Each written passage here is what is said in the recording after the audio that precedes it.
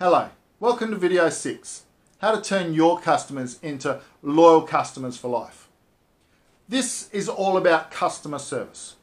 This is about every little detail you do in business that the public or the customer can see, hear, feel, touch. Anything the customer can relate to what you do is based on customer service. It has nothing to do with just about being nice. I'll give you an example. If you walk into a shop, hi, how are you? My name's blah, blah, and then let them go, and they're walking around your shop, and they hear you on the phone going, oh, you idiot, or anything like that, or being nasty or anything, that is customer service, and you don't even realise it because they can hear what you're saying. If you come up to people and go, hi, how are you? My name's blah, blah, blah, and then walk past them as a service provider, and your ass is hanging out your pants, that is customer service. That is a way that the actual owner, the person thinks, say, I don't like that. Anything that can actually upset a customer is classed as customer service. That actually comes down to everything.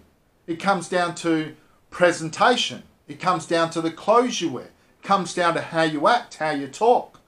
Everything you do in business, really, if you look at it closely, is called customer service because it's something the customer bases their opinion on you on. And we all have different morals, or we all have different ways we actually show ourselves, our persona. And because we are who we are with our friends, doesn't mean other people like that. So it could be bad habits or anything like that. Excuse me. So you've got to understand customer service is everything you do. And there's only one thing that matters if you want a really successful business, and that is how the customer feels after they have paid you and after they leave or after you've left their home. How they feel at that moment will actually determine whether they stay loyal customers to your business or whether next time they'll actually choose somebody else. So think of that for a minute. It absolutely costs a fortune to get the first time a customer comes to your business, whether it's in money-wise or whether it's in your time, doing all the stuff you need to do to show that you're a respectable business and why people should deal with you. So you've actually got them in front of you. They're actually giving you some money. They're actually employing you. Whether they buy a product or a service, they're actually giving you money in return for something that they want. Don't you think the smartest idea would be to want to have that customer loyal for life? I'll explain this in a different way. Say if I owned a coffee shop and someone come in once a week for a coffee, and coffee was $5. I use once a week. Usually people go every day, every second day, whatever. But I'll just go once a week, $5. And that customer was happy with the service and they come back time and time and time again. $5 a week over 52 weeks, $260 or so a year just in one coffee a week through that one person. So is that customer worth $5 or is that customer worth $250 a year? You should think about that because every customer is not only worth the initial sale they make.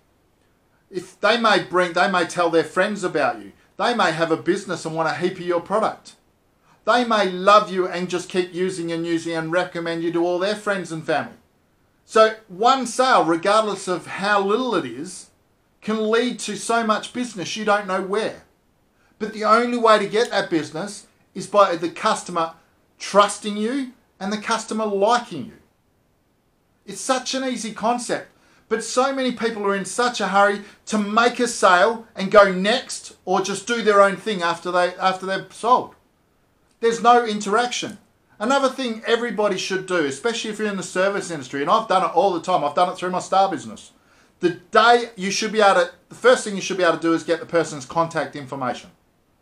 Every business should do that. No matter what business you have, you should come up with a way to have a VIP program or something in your business that can actually get the contact details of all your customers. That's the very first step, and I'll make a video about that too.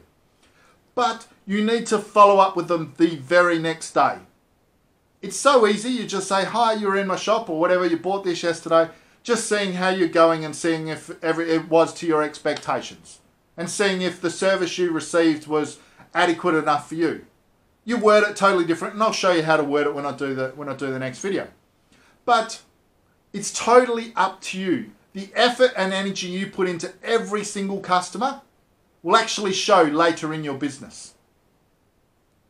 Hope you're having a great day. My name is Ray Roach, and I'll see you on the next video.